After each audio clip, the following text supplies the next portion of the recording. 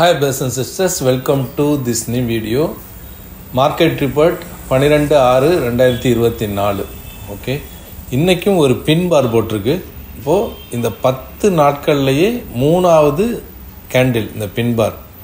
நேற்று ஒரு 4வது கேண்டில், அதாவது நேற்று ஒரு டோஜி, முந்தான ஒரு டோஜி, அதுக்கு முன்னாடி டோஜி மீன்ஸ் பின் பார் இல்லை ஹேமர் இல்லை ரிவர்சல், இந்த மாதிரி கேண்டில்ஸ் போட்டுகிட்டே வருது. எல்லாம் ரெட் கேண்டிலாக சின்ன சின்ன கேண்டிலாக போட்டு வருது. இது எல்லாமே கீழே வர்றதுக்கான அறிகுறிகள். ஆனால் இந்த கன்சாலிடேஷன் நடந்துகிட்டு இருக்கிறத பார்த்தா மார்க்கெட் ஏதோ சொல்ல வருது. ஆனால் என்ன சொல்ல வருதுன்னு தெரியல. ட்ரிகர் பண்ணி மேலே நிறைய ஸ்டாப் லாஸஸ் இருந்தால் அடிச்சுட்டு கூட கீழே வரலாம். வெயிட் பண்ணி பார்ப்போம். ஓகே, இப்போதைக்கு அவசரப்பட்டு கீழ் சைடே நம்பி ட்ரேட் பண்ணிடக்கூடாது. அதை தான் நான் சொல்ல வரேன். I am not a SEBI registered person, all educational purpose only. வாங்க இன்றைக்கி ட்ரேட் என்ன நடந்ததுன்னு பார்ப்போம். இன்றைக்கி கிட்டத்தட்ட ஒரு பீச் குதிரை மாதிரி தான் மார்க்கெட் நடந்தது. அதாவது எங்கே போனாலும் பீச் குதிரை திரும்பி இங்கே வந்துடும்ல, அதே மாதிரி 3 நாளில் பாருங்கள், மேலே போச்சு அங்கேயே கீழே வந்துருச்சு, மேலே போச்சு அங்கேயே கீழே வந்துருச்சு, மேலே போச்சு அங்கேயே கீழே வந்துருச்சு. அதாவது இந்த ஒரு படத்தில் கூட எங்கே போயிடுவான் திரும்பி வருவான் மகாராஜான்னு சொல்லுவாங்க. அதே மாதிரி எங்கே மேலே போனாலும் கீழே அதே இடத்துக்கே வந்துடுது. ஒரு மேற்கு தொடர்ச்சி மலை மாதிரி இருக்குது பாருங்கள். இது 15 மினிட்ஸ் கேண்டில். ஓகே, டே கேண்டில் பார்ப்போம். இன்றைக்கி open 23,344, high 23,441, low 23,295, close 23,322. 146 points red candle போட்டிருக்கு. ப்ரீவியஸ் க்ளோஸ் 23,264, 66 பாயிண்ட்ஸு பாசிட்டிவாக முடிஞ்சிருக்கு. இந்த இடத்த பாருங்கள், 3 கேண்டில்ஸும் ஒரே மாதிரியாக போட்டிருக்கா. Pin bar pin bar pin bar. ஏற்கனவே ஒரு கேண்டில் கூட இந்த இடத்துல போட்டிருக்கு. இந்த சப்போர்ட் லைன் போட்டிருக்கேன் பாருங்கள், அந்த இடத்துலையே ட்ரேட் ஆகிட்டு இருக்குது. ஒன்று கீழே ஃபாலோ ஆகணும், இல்லாட்டி மேலே கொஞ்சம் போயிட்டு வரணும். என்னுடைய கணிப்புக்கு எது வேணால் நடக்கலாம். ஓகே, காலையில் மார்க்கெட் எப்படி நடந்ததுங்கிறத பார்க்கலாம். காலையில் பார்த்திங்கன்னா ஒரு 9:15 23,344 தொடங்குச்சு. அப்புறம் 100 பாயிண்ட் அப்பு 23,442, 10:45. அப்புறம் 11:00 பார்த்தீங்கன்னா 23,365, ஒரு 80 பாயிண்ட் கிட்ட கீழே, உடனே சடன் ஃபால். அப்புறம் 12 மணிக்கு பார்த்தீங்கன்னா 22,436, மறுபடி ஒரு 60-70 பாயிண்ட் மேலே போச்சு. அப்புறம் 3:30க்கு 22,300 வந்து முடிஞ்சிடுச்சு. கிட்டத்தட்ட ஒரு 150 பாயிண்ட் ஃபுல்லாக எரேஸ் ஆச்சு. எது மேலே போச்சோ அந்த லாபம் எல்லாம் எரேஸ் ஆகிடுச்சு. ஓகே, ரொம்ப கன்சால்டேஷன் நடந்துருச்சு. விழுந்தால் இனிமேல் வேகமாக விழும். மேலே போனாலும் கொஞ்சம் ஃபாஸ்ட்டாக பிரேக் அவுட் கொடுக்கும். ஆனால் கீழே தான் வரும். ஏன்னா மேல் சைடு பிரேக் அவுட் கொடுக்குறது எல்லாமே ஒரு இதாக தான் முடியும். அதாவது ஒரு ஃபேக் பிரேக் அவுட்னு சொல்லுவாங்கள்ல, அந்த மாதிரி தான் முடியும். வெயிட் பண்ணி பார்ப்போம். ஏன்னா இன்றைக்கி யூஎஸ் மார்க்கெட்டில் நிறைய ஈவெண்ட்ஸ் இருக்குது. அதை பொறுத்து மார்க்கெட்டு குளோபல் மார்க்கெட்டில் சேஞ்சஸ் வரலாம். அதை வச்சுட்டு நம்ம இந்தியன் மார்க்கெட்லேயும் சேஞ்சஸ் வரலாம். சரி, இன்றைக்கி 360 ஸ்ட்ராட்டஜியில் வந்து 13 பாயிண்ட்ஸ் நமக்கு இன்றைக்கி லாஸ் ஆச்சு. இன்றைக்கி இதில் போட்டிருந்தேன் பாருங்கள், டெலிகிராமில் விக்ஸ் லோ கட் ஆச்சு, 13 பாயிண்ட் லாஸு. சார்ட்டில் எல்லாமே நான் போட்டிருந்தேன், விக்ஸை பற்றி டெல்டா எல்லாமே.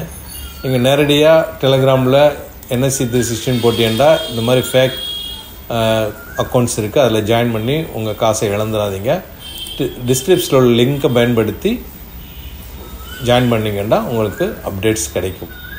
ஓகே, அதே மாதிரி எனக்கு ஆதரவு அளிக்க விரும்புகிறவங்க ஜாயின் பண்ண கிளிக் பண்ணி ஜாயின் பண்ணிக்கோங்க. அதே மாதிரி ஆலிஸ் ப்ளூ அக்கௌண்ட்டுடைய டிஸ்கிரிப்ஷனில் இருக்குது, தமிழ் சப்போர்ட்டோட உங்களுக்கு ஜாயின் பண்ணிக்கலாம். ஓகே, மறக்காமல் லைக் பண்ணுங்கள், அப்போ தான் நிறைய பேருக்கு போய் ரீச் ஆகும். இன்றைக்கி சார்ட் லிங்கில் வந்து ஒரு 5 வந்திருக்கு. Triveni turbine, NRB bearing limited, rural electrician limited, rights limited, Mishra limited. இதை பற்றி தனியாக ஒரு வீடியோ போடுறேன். இதோடைய லிங்க் வேணுண்டா, சார்ட் லிங்க் வேணுண்டா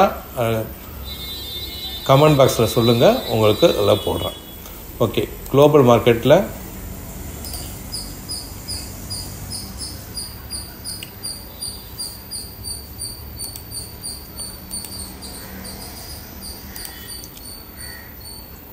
இன்றைக்கி வந்து எல்லாமே பாசிட்டிவாக தான் முடிஞ்ச மாதிரி இருக்குது. டோ ஜோன்ஸை தவிர நாஸ்டாக்கு அண்ட் S&P 500 எல்லாமே பாசிட்டிவாக தான் இருக்குது. டோ ஜோன்ஸ் மட்டும்தான் குறைஞ்சிருக்கு. 58 பாயிண்ட் ப்ளஸில் Nifty 50 23,322. BSE Sensex 149 point plus 76,606 முடிஞ்சுது. 180 பாயிண்ட் கூடி பேங்க் நிஃப்டி 49,895 முடிஞ்சுது. இந்தியா விக்ஸ் 0.37 குறைஞ்சி 14.38 முடிஞ்சுது. டோ ஜோன்ஸ் 120 பாயிண்ட் குறைஞ்சி 38,740 முடிஞ்சுது. S&P 500 14 பாயிண்ட் கூடி 5,325 முடிஞ்சது. நாஸ்டாக் 151 பாயிண்ட் கூடி 17,343 முடிஞ்சது. ஸ்மால் கேப் 2000 7 பாயிண்ட் குறைஞ்சி 2024 முடிஞ்சது. இன்றைக்கி எக்கனாமிக் காலண்டரில் இன்றைக்கி நிறைய ஈவெண்ட்ஸ் இருக்குது. அதாவது கோர் CPI இருக்குது, CPI இயர் ஆன் இயர் இருக்குது, CPI month on month MOM இருக்குது, க்ரூட் ஆயில் இன்வென்ட்ரி இருக்குது, அப்புறம் ஃபெட் இன்ட்ரெஸ்ட் ரேட் டிசிஷன் இருக்குது, FMC எக்கனாமிக் ப்ரொஜெக்ஷன்ஸ் இருக்குது, FMC ஸ்டேட்மெண்ட் இருக்குது. இன்றைக்கி எல்லாமே நிறைய ஈவெண்ட்ஸ் இருக்குது. இதை வச்சு கண்டிப்பாக மார்க்கெட்டில் ஒரு பெரிய சேஞ்ச் இருக்கும். நம்ம வந்து அப்படி பொறுமையாக மார்க்கெட் மூவ் ஆனது பெரிய நம்ம மூவ்மெண்ட்டை எதிர்பார்க்கலாம். ஓகே, அடுத்தது வந்து அட்வான்ஸ் டிக்ளைன் பொறுத்தவரை 1563 அட்வான்ஸ் டிக்ளைன் 762. வால்யூம் ஷாக்கர் இன்றைக்கி LIC housing finance 220%, Balram cine 213%, Oracle finance services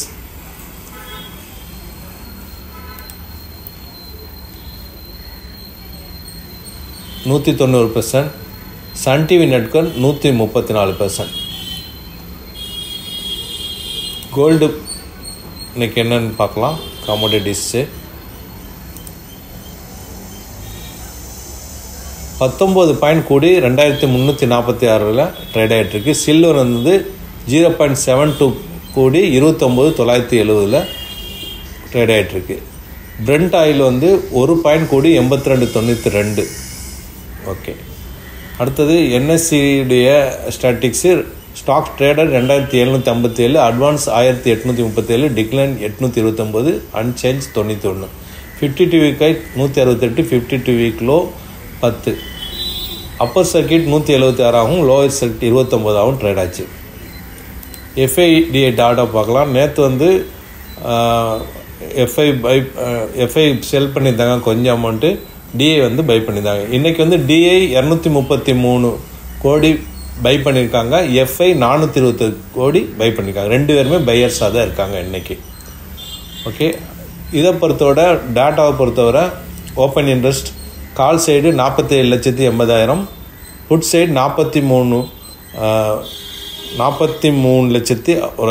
அப்போது 0.89 இருக்குது. அப்போது மார்க்கெட் வந்து சைட் வைஸ் டு பேரிஸ் தான் இப்போ வரைக்கும் இருக்குது. ஓகே, லாஸ்ட்டாக வந்து நம்ம சுரேஷ் கோபி அவருடைய நியூஸை பார்த்துருவோம். ஏற்கனவே நம்ம பார்த்தது தான். இன்றைக்கி வந்து நியூஸ் என்ன சொல்கிறாங்கன்னா, Suresh Gopi assumes charges minister of state for petroleum ரைட்டாக டெல்லியில் வந்து பதவியேற்றிருக்காரு. அவரை பற்றி சொல்லும்போது சுரேஷ் கோபி வந்து எது பண்ணுறாருண்டா, tourism, petroleum and natural gas மினிஸ்டராக இருக்கார், ஸ்டேட் மினிஸ்டர் ஆஃப் ஸ்டேட்டில். சரியா?